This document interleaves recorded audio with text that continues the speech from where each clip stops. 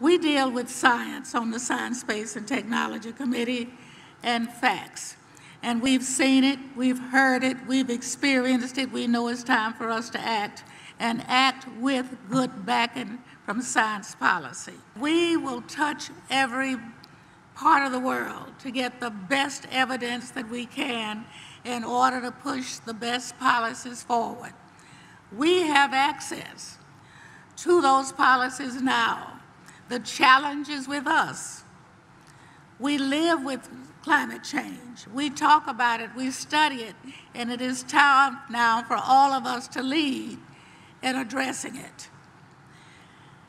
Inaction is really not an option. All of us know that.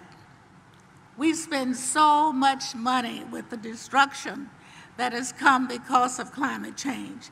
So we are working to offer robust federal support for our nation's top scientists and engineers as they work on innovative ways to address climate change.